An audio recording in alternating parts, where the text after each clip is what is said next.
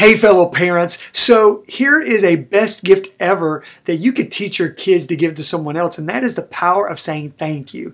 And the way you can teach them how powerful that is to start off by asking them, well, what is the best gift that you have ever received? And when they answer that question, say, how did you feel? How did you feel about that?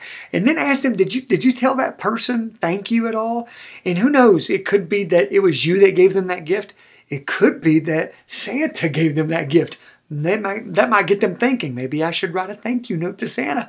But as you ask them if they thanked them for that, remind them that giving the gift of saying a thank you to someone is a really, really powerful thing, especially when you mean it and especially when you take time to do it.